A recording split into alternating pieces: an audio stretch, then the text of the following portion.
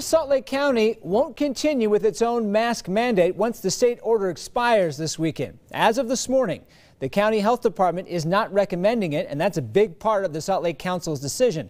ABC4's Jared Giacchinetti is live from the Salt Lake County Government Building with our story. Jared?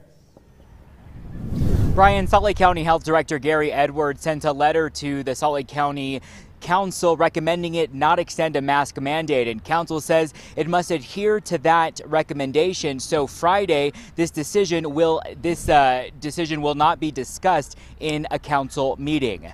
Now, Edwards cites a decrease in new COVID cases and the county's ability to vaccinate tens of thousands of residents.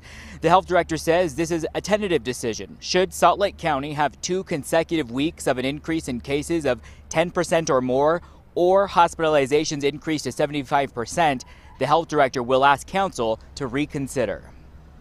We will look at that closely and work closely with the health department to make sure we're still on that downward trend and we don't reverse the good things that we're doing. Mayor Wilson has obviously been very clear that she hopes that people will continue to wear masks.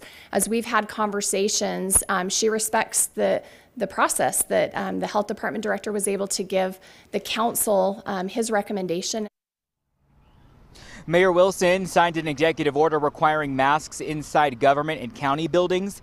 The statewide mask mandate passed by the legislature requires all masks in all K through 12 schools and for groups larger than 50 people. Now, although not required, Salt Lake County health officials are encouraging folks to continue to take certain actions to help slow the spread of COVID-19.